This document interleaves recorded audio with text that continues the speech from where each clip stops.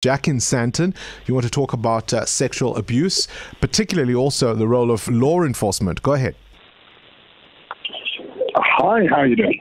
Hi, Jack. I'm well, thank you. Go ahead. I'm okay, thanks.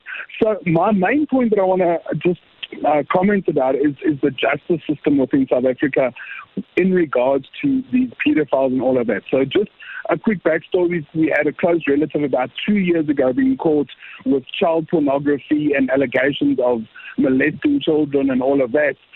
He still hasn't been sentenced. He's only being sentenced in June, and the bargain that they came up with was 3 years house arrest. Oh. And so he's still allowed being on the internet, still allowed going to the shop. No, Jack. And the main thing that bothers me is he plays in a church band.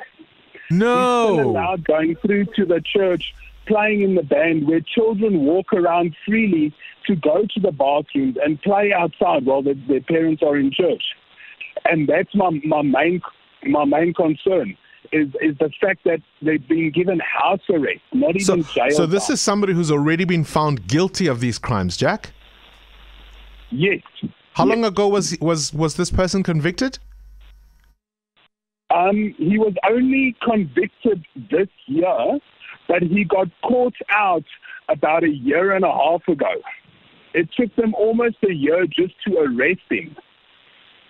After they had video evidence, everything like that, of him looking at these things. Wow, that is just extraordinary. And this is now a person under house arrest, Jack.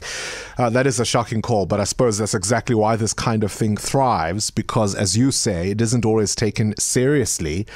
So somebody looking at those images of child pornography gets house arrest. Gosh. Current events, developing stories, tough questions. Your voice making a difference. This is Breakfast with Bongani Bingwa.